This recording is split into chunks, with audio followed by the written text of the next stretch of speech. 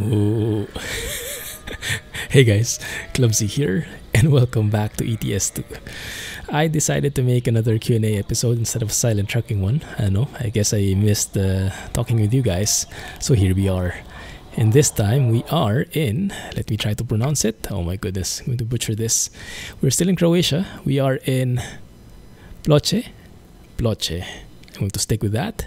And we're going to make our way towards Hungary in Pécs. Something along those lines. Yeah, you get the point. You can see it. 9 tons of straw bales going farming, and we'll be crossing over to Hungary at the end. But it's going to be 842 kilometers, so I'm guessing this will take 2, maybe even 3 episodes. So hang tight. But yeah, that should be fun. Anyway, let's get started. Still with the same truck. Because why not? How can you go wrong with this truck, right?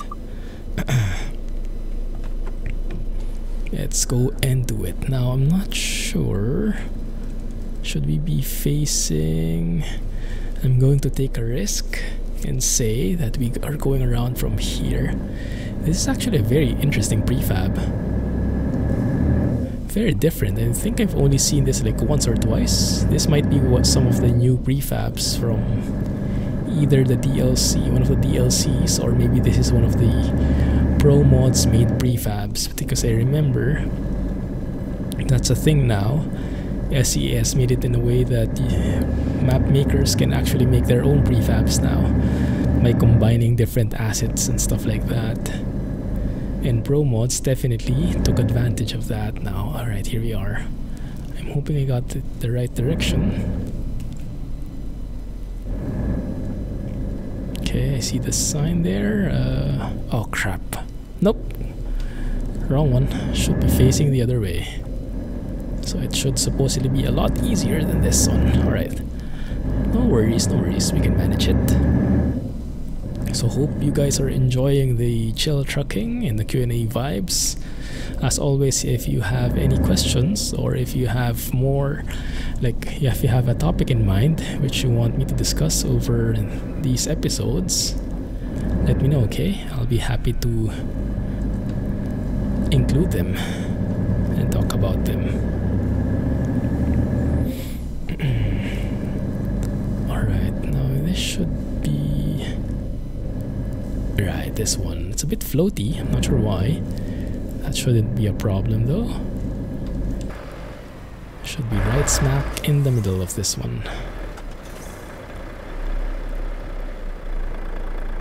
Yes, maybe? No? Hello? There we go. Alright. Beautiful sounds by EVR, as always.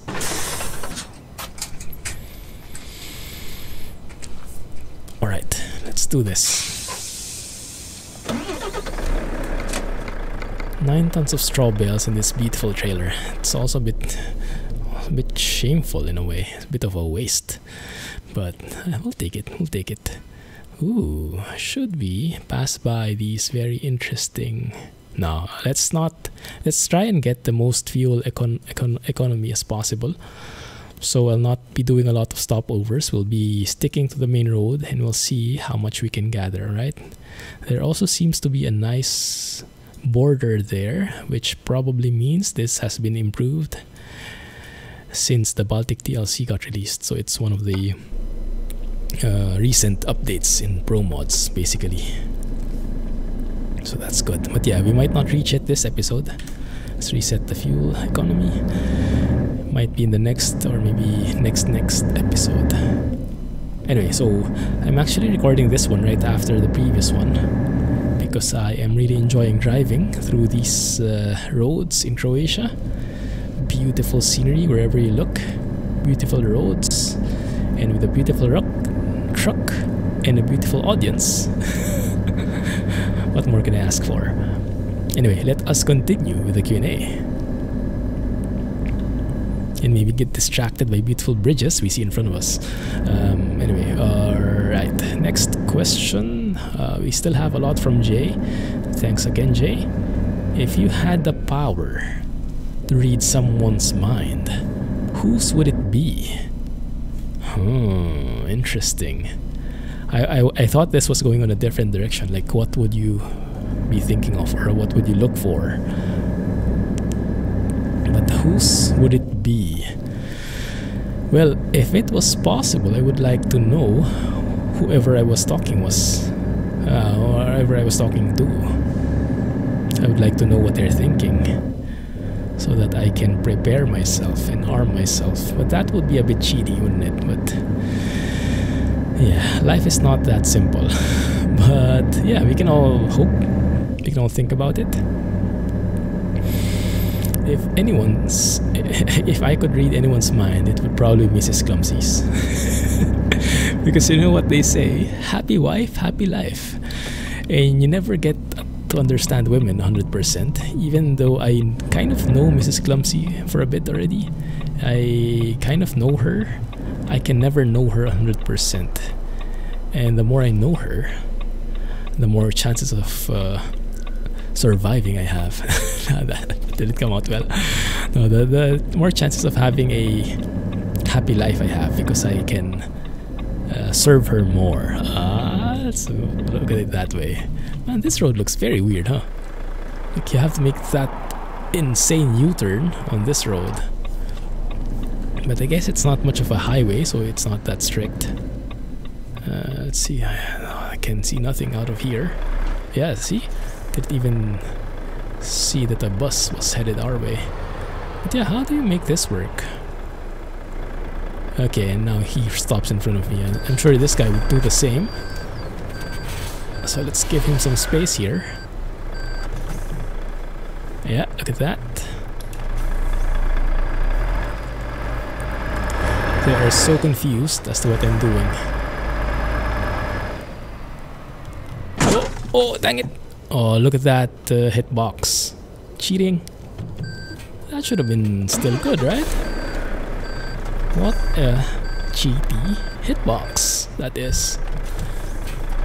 My estimates would have been correct there. Alright, anyway. Let's not put the blame on others. Or let's. Anyway, alright. Eddie Stobart. Cool. But yeah, I would love to know and understand Mrs. Clumsy 100%. Because that is something that, if you are in a relationship right now, if you are married, if you have a significant other, then you know that knowing what they're thinking of is paramount to your life's happiness. If you don't read them right, oh my goodness, chaos would ensue. And sometimes, especially women can think of very complex things for men, and men are very simple-minded beings, me included. So sometimes it is a challenge for me to understand what Mrs. Clumsy is thinking, and that is a recipe for disaster. Sometimes I misinterpret completely, and if you thought that I would be missing this opportunity, you're wrong.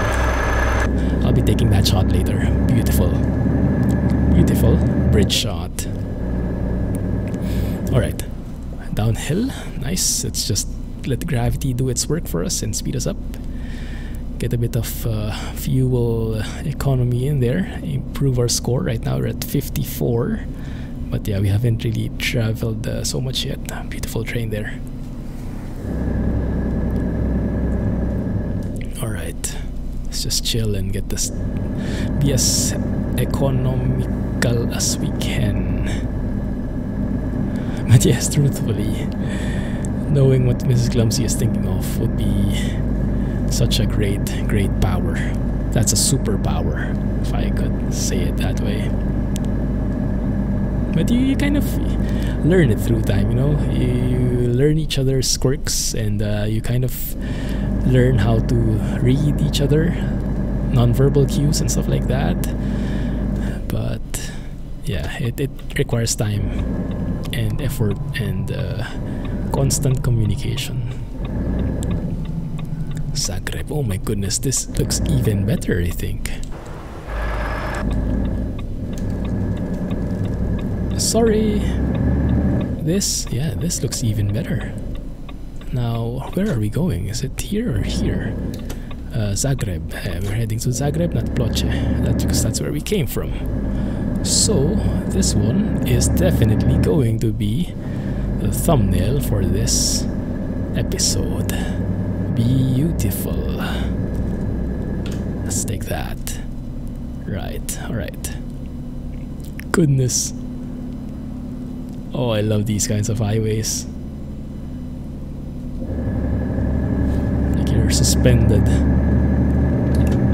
100 feet above the ground like that, just having magnificent views all throughout.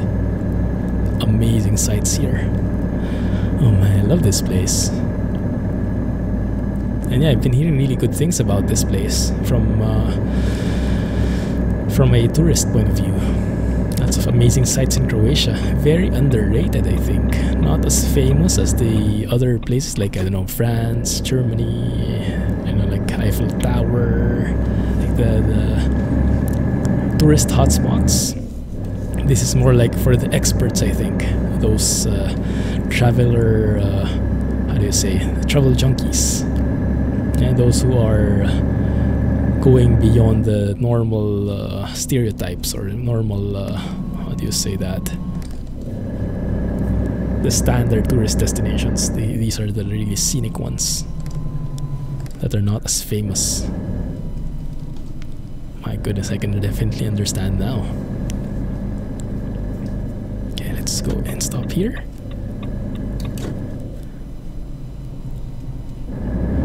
Alright, next question. I'm reading through this and I'm wondering how I can answer this.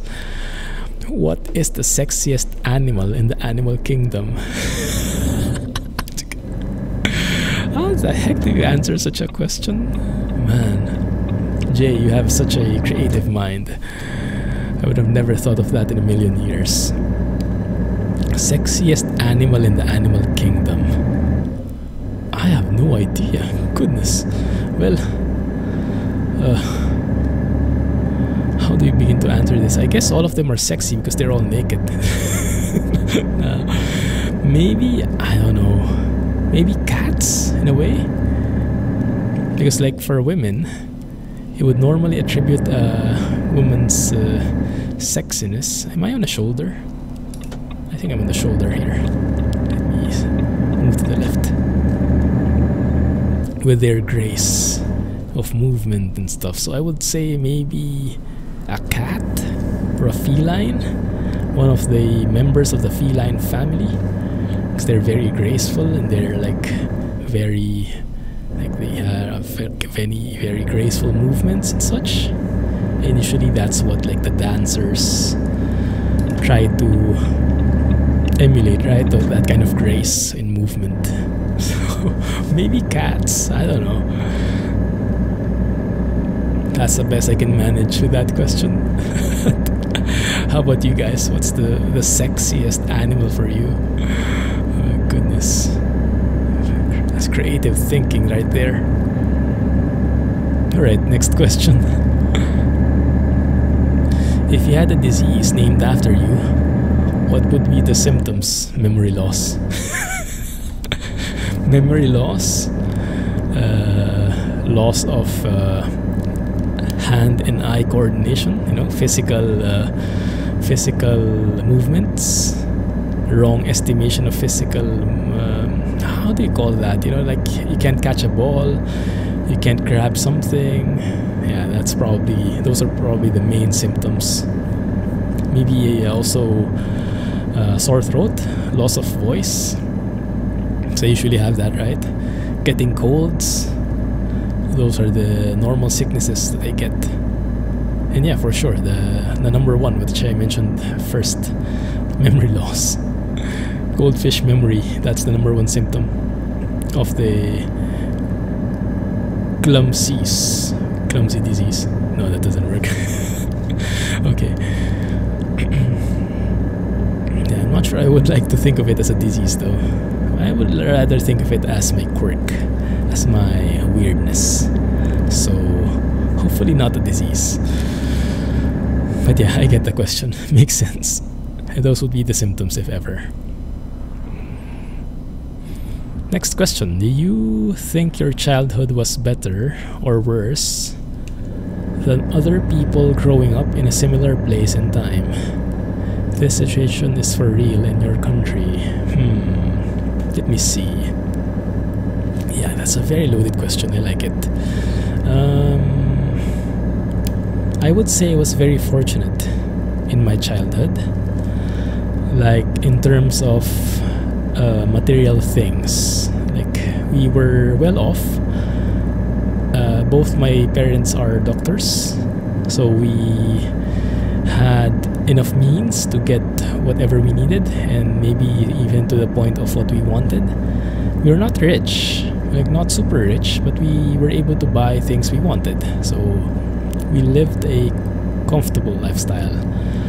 Yeah, so as a kid, I did not get everything I wanted, but I did get everything I needed, and got lots of toys and lots of material stuff. Yeah. That being said, so in that way, materialistically, I would say I was very fortunate. My childhood was very fortunate in that manner. In some aspects, though, I found it a bit, I don't know, maybe it's just the grass is greener on the other side, but I found myself not having much of a childhood. Like, I think I grew up too fast, or I wanted to grow up too fast, so I was always looking ahead and not enjoying being a kid, which I guess is a normal thing for most kids. Kids wouldn't normally go and say, "Oh, it's such a nice time being a kid.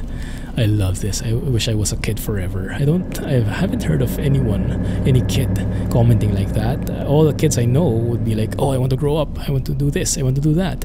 I want to be tall. I want to be something like this." So it's probably not the worst. I guess it's not a realistic thing to think of. Yeah, I wish I would have appreciated my childhood more, savored it more. But yeah, I mean, also in some ways, how do I word this? Because my parents are both doctors, they are very busy, and so we didn't have so much. Well, we kind of had family time, of course.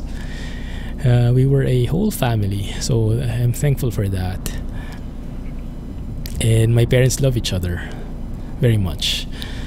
But we just didn't have so much family time, I think, now that I look back, because we were all busy. When we were younger, my parents were both busy, and when we grew older, we were busy, or we thought we were busy, and we didn't make time for our parents so much. So we didn't get to bond as much, unfortunately. So we don't have the closest relationships. You know, I would look at other people, and sometimes I would be envious with how close they are, with how much they depend on each other. You know, it's not dependence, it's interdependence. It's being a family with each other. I think that's one thing that I'm really missing, because I grew up to be very independent. As I mentioned, my parents were very busy, and I was doing quite well at school on my own, so I didn't need to be tutored, or they didn't need to teach me with my homework, so I managed it on my own. So I kind of learned how to do things independently, and so I grew up to be very independent. And in some ways that's good, but in some ways that's also not so good, because I did not foster my relationships with them so much, so we were not that close. And so I would look at other people and I would think, oh man, I wish my family had that kind of relationship. I wish we were that close. And yeah, you just can't have it all, but of course you can not stop wishing for stuff like that. But yeah, in terms of my childhood, I would have thought, I would have hoped for a closer relationship with my family. Oh my goodness, it's a beautiful looking pool. That looks like a swimming pool with a color. That's amazing. I guess that's real life, huh? I think I've seen pictures like that from other tourists. the waters being that clean. So much so that it looks like a swimming pool filled with chlorine or something. Man, that's nice. And those clouds are beautiful. Granted, looks like it's going to rain soon, but man, that lighting, right? Beautiful. Thank you, natural lux. Anyway, so yeah, childhood, I found it a bit wanting, but yeah, maybe that's just me enjoying the grass on the greener side, as they say. Yeah, I'm thankful for my childhood, and I wouldn't have. Maybe I would have tried to. Maybe I can still do that. Yeah, I can still do that. That's something I can still work on. I mean, even though we kind of didn't become too close when I was a kid, I mean, I can make up for that and become closer with my dad and my brother. My mom has passed away already, unfortunately, so didn't get the chance there, but yeah, it's not too late. Family comes first always. You know what they say, right? Like people who are interviewed on their deathbeds, no one says like, oh, I wish I worked harder, I wish I spent more hours in the office. It's always, oh, I wish I spent more time with family, I wish I did this and did that with my family. It's always about family and friends. But yeah, sometimes we don't really give them so much like priority. And it's a bit ironic because we know that they're the most important, but in a normal day, we tend to skip over them. I'm reading this book right now, 7 Habits of Highly Effective People. One of the best books out there, one of the most iconic, and I can't believe I'm just reading it now. And there is a statement there. We tend to be, one of the habits is to always start with the end in mind. Yeah, like think of your goal, think of you want to achieve, think of you want to have, and work backwards from there. So if your goal is to have a great family, then maybe every step that you take should be a step towards that goal. So maybe you should be making more effort to spending more time with the family and stuff like that, right? And that's a very good thing to take note of. But yeah, he mentions that the author mentions that it's a bit tricky because we tend to be stuck in the thick of thin things. I think he said it along those lines. So becoming busy with the not so important stuff, it tends to be very distracting. Like our lives are filled with all these important and urgent matters that are not really that urgent, or maybe they are urgent but they're not really that important, at least not as important as our core goals. And that's something I'm still working on, and I think it's a very common problem. We have to find ways to really spend more time and focus, live with intention, stuff like that. Anyway, those are my 2 cents. If you are able to relate with that concept somehow, let me know. But I guess if you are on the younger side, if you're still studying, I wouldn't be surprised if your number 1 goal is to get out of the house. Because we live in stages, when you're studying, you're growing up, you want to be independent, you want to maybe live on your own, move away from the family because they're suffocating, they give you curfew, they restrict your mobility, they prevent you from doing things. And I definitely encountered those same things before, and yeah, I had the same thoughts. That's why I went to a different country in the first place, because I wanted to live on my own. I wanted to be with them from time to time, but I wanted overall to live my own life and not be limited. So that's one of the main reasons that I went to Singapore. One is the career opportunities, and the other is freedom, and I love it.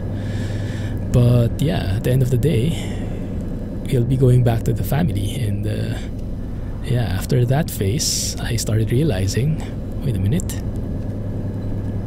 family is my #1 priority. So it tends to be, we tend to live in stages. There's a rebellious stage, a stage where you want to be independent, and when you start growing up again, growing older and older, you start appreciating your family more. Oh crap, going too fast. And this is not an 80-kilometer road, maybe a 70 at most. There we go. It's beautiful though. Beautiful highways and beautiful bends. So yeah, I'm at that stage now where I am past the rebellious stage, and I'm realizing again that family is #1. So even though that I now have my own family with Mrs. Clumsy, we don't have kids yet, but I mean, family is with a wife, right? Our own family. Still, my family of origin, my dad, my brother, is just also important. So I have to take that into account. So hopefully you guys have that same realization, or if you think of it differently, let me know in the comments. It would be interesting to find a different take on it, or it would be even more interesting to find more people relating to it. But yes, don't worry if you're at that stage in your life where you just want to be alone and be left alone, you know. I totally understand. Okay, I've gone through the same things. And yeah, don't hate yourself for it, because that's just part of the just part of growing up. You have to I don't remember the saying, but you have to set out on your own and live your own life. And once you have that set up, then you can look back again and get back,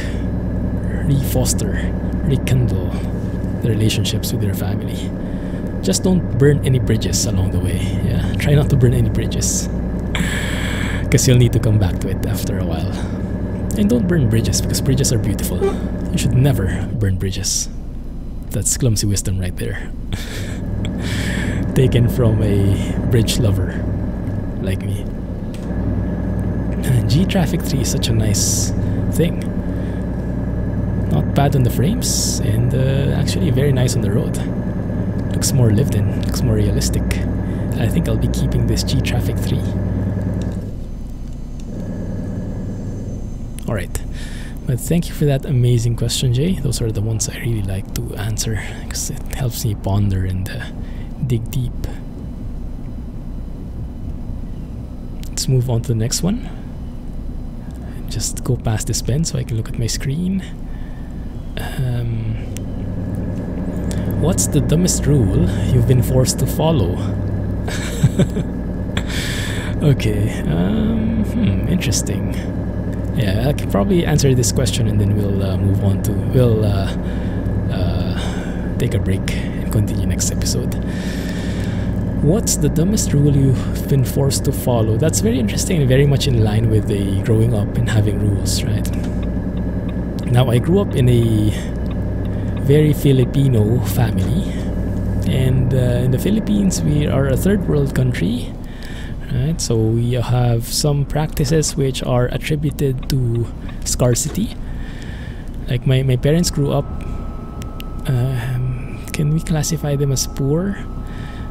I guess they grew up poor, and then they worked hard to rise up and provide for our family. Oh, look at that mileage. Goodness, that is amazing. Less than 30. Oh man, it's dark. So yeah, but yes, so we have some rules, we have some practices which are based on the scarcity mindset, and I can definitely understand where it comes from, because growing up in a culture, in a family that was had very scarce resources, you really need to make the most out of everything. And it came in the form of food, for example. Food is something that was scarce before for my family, for my parents. My dad would tell stories like how they had to. They were 3 in the family, my dad's side, and he would tell stories on how they would have to. Wait a minute, huh? I think I would have to move to the left here. Yeah. They would tell stories on how they would have so little food. They would have a lot of rice, but little meat. Or I don't know if they even had meat, veggies or viands. Yeah. So they had to like really be fast. If you didn't eat fast, you didn't eat anything. And sometimes they would come up with these like techniques. Like if no one was looking, they would like store some of the food, some of the meat inside the rice, so no one would see. And so they could argue that they haven't had any yet, and they can still get more. You know, sneaky maneuvers like that. And we didn't need to do that already during my time, because my parents are very hardworking and they were able to give us a very good life. But some of the practices carried over in such a way, like let's see. Let me also first look for a stop here. We can stop by Zagreb actually. Maybe we can stop by here. Although I wouldn't want to go through there. You know what? No, let's stop here. I think we have to stop here, otherwise it would be too off the mark. You know what? I'll make it a cliffhanger. I'll answer that next episode. Cliffhanger 101. So make sure to stay tuned to the next episode so you can hear the answer. But thank you for riding with me today, and yeah, looking forward to the next episode. I'll be recording it right after this one for sure. So stay tuned, alright? Let's go sleep, and I'll catch you guys in the morning in the next episode. Thanks. Have a nice day, and Clumsy Trucking. Don't forget to thumbs up, like button, comment, share, and subscribe if you haven't already. Hit that bell for the notification so you get updated when I release the next episode. Thanks, and bye-bye. Clumsy Trucking.